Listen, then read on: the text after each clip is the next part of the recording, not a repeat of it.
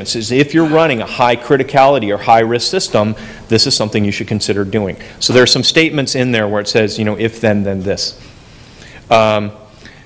Security implications of not following these practices. All of these practices have valid vulnerabilities or valid attack space associated with them.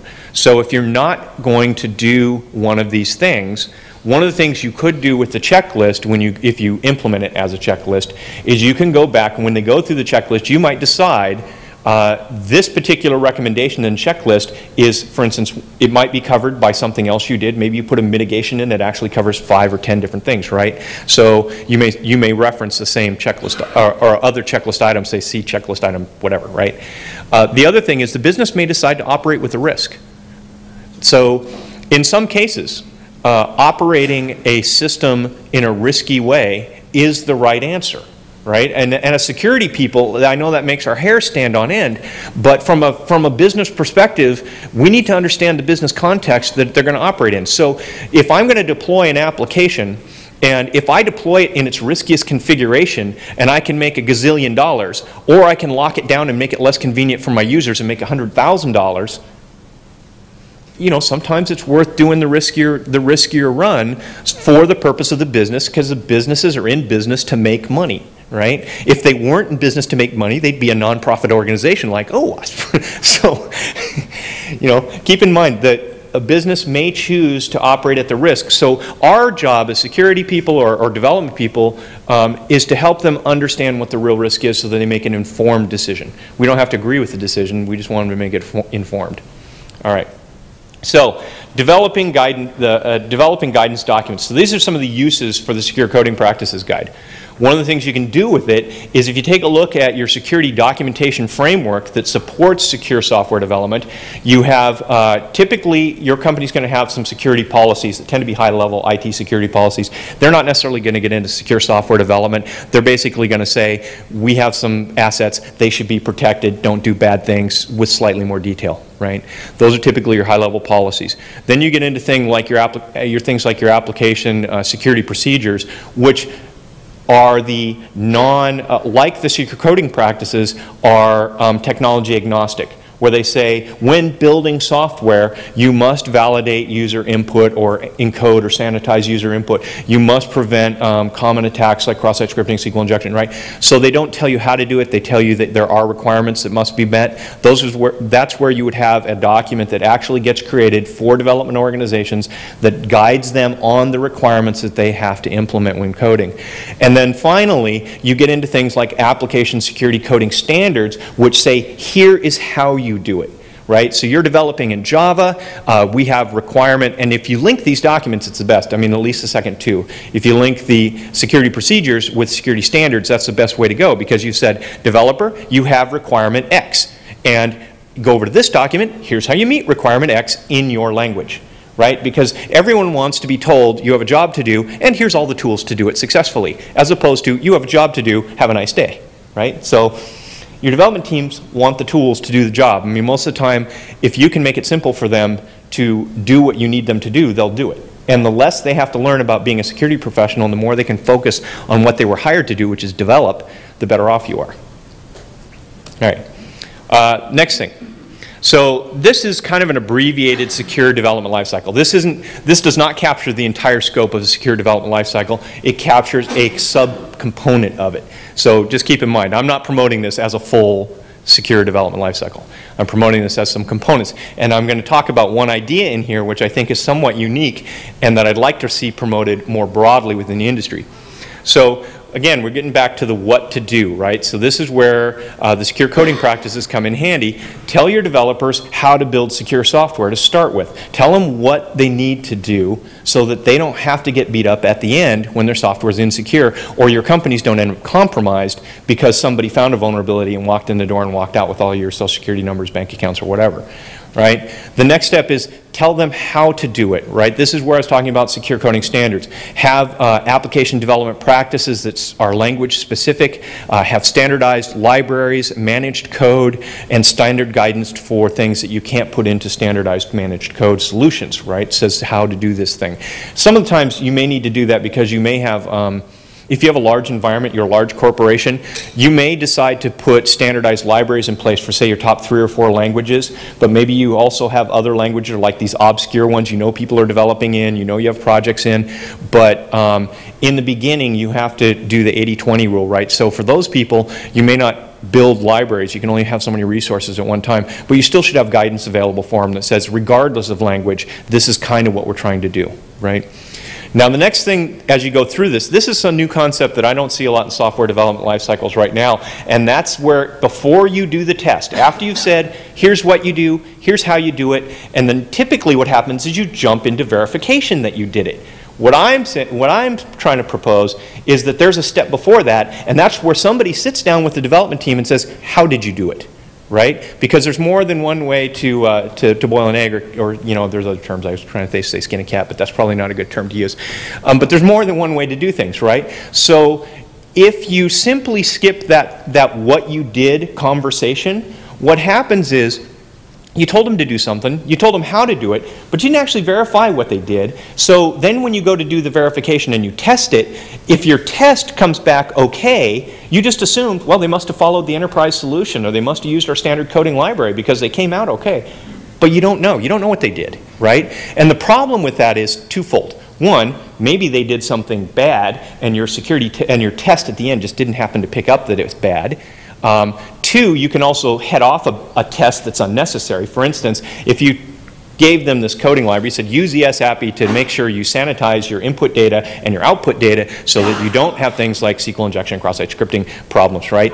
And they said, I read up on cross-site scripting. I'm going to just filter the script tag, right? So you can stop them right there and say, wrong answer. Go back and do it again. The other thing you can do, and this is where I think actually the greater value is when you ask them, how did you solve the problem, maybe they actually came up with something better, right? Maybe maybe they came up with something that's somewhat unique, because the enterprise solution that you've advocated, while it's, again, probably an 80-20 rule solution, so 80% of the time it'll solve the user's problem. That other 20%, they're going to have to figure out some way to either wedge that in to make it work as a shim, or they're going to have to extend it, or they're going to have to roll their own. In some of those cases, their roll their own or their extensions or whatever they did may actually become a new best practice for your company if they improved it in a meaningful and useful way. If you don't ask them, you won't know that, and you will go on and you'll have one guy or one group that's produced this gem of a solution that you don't know about, because all you knew was that when you did your pen test at the end, it worked and everything was fine, right? That they passed. So I'm advocating that there be a conversation at the end that says, how did you solve the problem? And then you go in and you do it your validation stage, where you actually test the solution to make sure it really did work. Right. So some of you have probably been involved in somewhere in this life cycle, which is the I'm going to outsource software development to somebody. And you typically have a business person or an organization that says, I need cool software that does amazing things and whiz bang, and I want it to sparkle, and I want every user that sees it to immediately fall in love with it, and you know, it'll be the next big thing, next Google, the next iPhone, whatever, right? So they come to, they put out their RFP, and there's a salesperson waiting for that RFP that says, I don't even care what your RFP says, I'm sure my company can do that better than anybody, cheap, and it'll be great. You'll be so happy you can hardly stand it, right? There's a sales guy waiting for that to deliver that message. And there's a coder or group of coders behind the sales guy going, oh, I hate that guy, right? So one of the things as a purchaser of software that we are in many cases dropping the ball on is getting our security requirements not only into the contract, but into the RFP before the contract, right? If you're going to bid a project and you're going to want someone to develop software for you, it helps if you tell them up front that you have all these security requirements they're going to have to meet.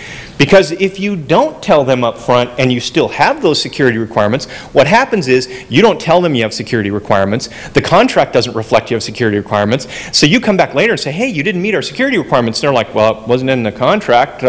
We'd be happy to meet them for you for a price, right? Where if you get them in the RFP early and you say, we've communicated our requirements, and then you get them in the contract and they don't include them, now they're doing it for free if they drop the ball.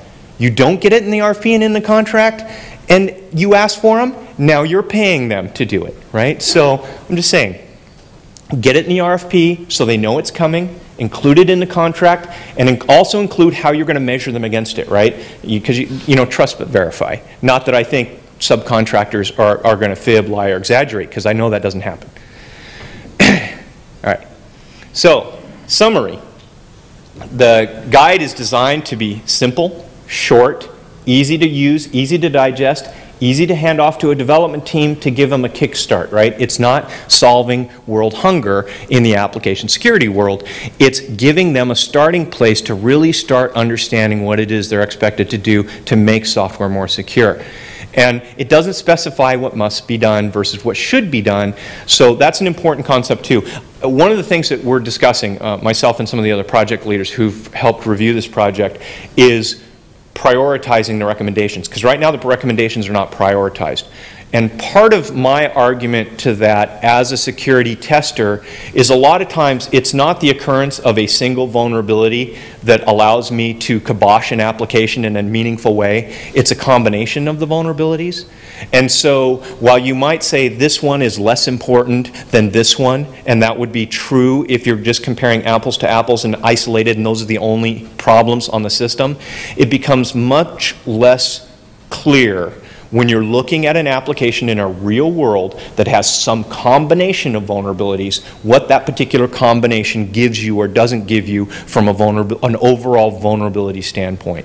So we're still discussing that. I just want you guys to know that at some point in the future we may look at providing some priority around which things are more important than others. But again, my concern for that, from a tester's point of view, from a guy whose job it is to rip an application apart, it's very hard to tell how that soup of vulnerabilities is going to create something that's going to allow me to get in, right, or to do something bad. And sometimes it's a combination of somewhat mediocre problems that allow me to get in a really bad way. And so I am not sure how we're going to handle that going forward. So here are some of the OWASP projects that I link to in the document and talk about a little bit, and that I think help build a application security framework of OWASP projects, where the Secure Coding Practices Guide helps provide that upfront stuff of what should you do. You have a secure development project, the class project, which kind of gives you the framework. You have the Secure Development Guide, which tells you how to do it. You have the ESAPI, which gives you managed code to help you do it. And you have the SVS project, which helps you verify that you did it. Right? So a lot of these projects still need to be pulled together in a more cohesive way so that you can implement them as a standard framework and just grab the pieces from OWASP and say, plunk it down and have it all work together. I think there's, not just for my project, but for other projects, there's some room for us to eventually grow into a space where you can come and grab all that as a package, or you can pick and select the pieces that you're missing out of your own lifecycle development and implement those and just say, I'm going to plug those in, and you know exactly where the handoff points are and what it is that they do.